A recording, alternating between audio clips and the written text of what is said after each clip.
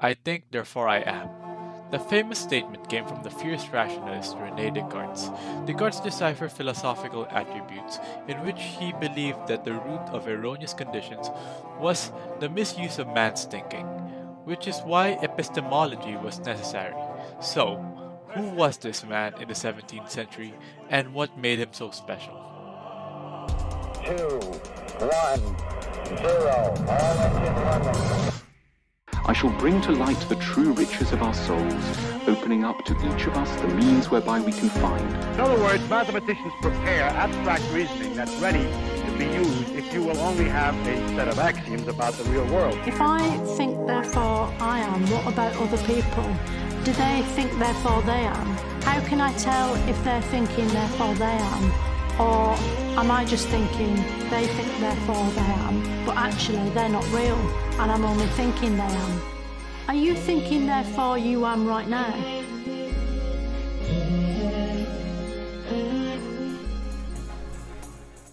Rene puts all of what he knows into doubt so that he would have a rationalistic foundation in proving systems. This very philosophical attitude did not only question existing theoretical processes in his time, but he managed to incorporate them in mathematical field and sciences, which gave birth to discoveries like the Cartesian plane, developments of calculus and algebra, and eventually led an impact in modern physics, which are the structure of advancements in technology up to date. These branches are crucial for developing technologies of even the most basic up to the complex machineries, and also give in-depth understanding of the world. In Neuburg an der Donau, a German town, Descartes was sound asleep in a cozy apartment on November 10, 1619. There he produced visions that greatly altered the methods scientists worked. He claimed a spirit sent by God endowed him with diverse perceptives about the scientific method, analytical geometry, and philosophy. And in 1637, he presented his theories in the works of his two most remarkable contributions, Discours de la méthode, Discussion of the Method, La Géométrie, Geometry, and more contributions like Les Métiers, Meteorology, and La Diptyque, Optics. The Method. Descartes outlined his approach to studying science under discussion of the method. One of his principal ways was skepticism. Everything should be questioned until proven. His four core concepts toward scientific advancement are: 1. Never assume anything until enough grounds for uncertainty are addressed. 2. Break down problems as many components as needed to supply sufficient solutions. 3. Organize the thoughts from the simplest to more complex knowledge. 4. Ensure none is omitted by creating detailed and comprehensive enumerations. His insistence on skepticism within the scientific method led scientists to be objective when performing scientific research and inquiry, enforcing rationality through a series of methods and deductive reasonings. Analytical geometry. Descartes developed the revolutionary discovery of solving geometry problems by transforming them into algebraic problems.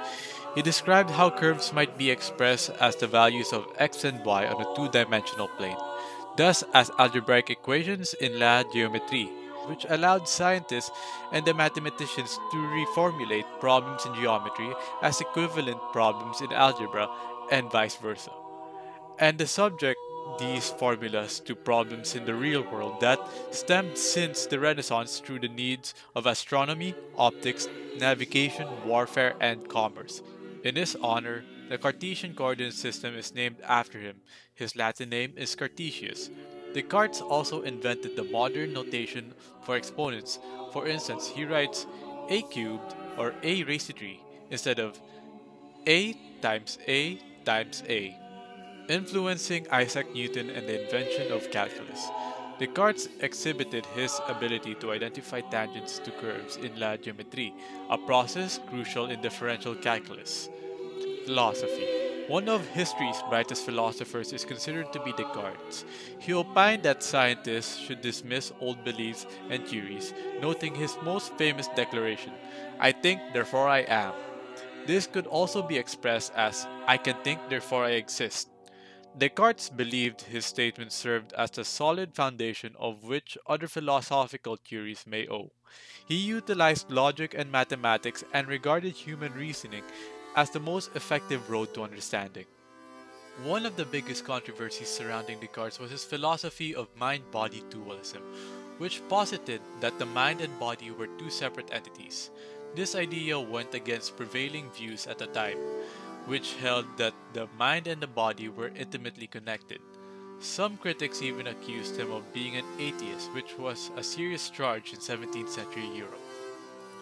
Descartes also faced challenges when it came to his scientific work.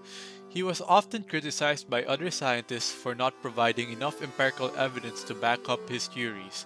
For example, his theories of vortices, which attempted to explain the movement of celestial bodies, was widely criticized and eventually disproven by later scientists. Despite these controversies and challenges, Descartes' ideas had a lasting impact on philosophy and science.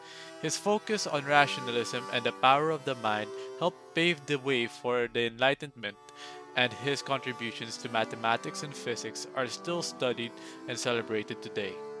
I think therefore I am challenged the conventional wisdom about knowledge and existence, leading to the development of new philosophical schools of thought like rationalism and empiricism. His focus on reason and logic also influenced political thinking, contributing to the rise of liberalism and the growth of contemporary democracies. His concept of dualism has also been applied to the medical industry, leading to new treatments for brain injuries and disorders like Alzheimer's disease and stroke. Overall, Descartes' contributions have had significant impacts on society and have continued to have practical applications in various fields today.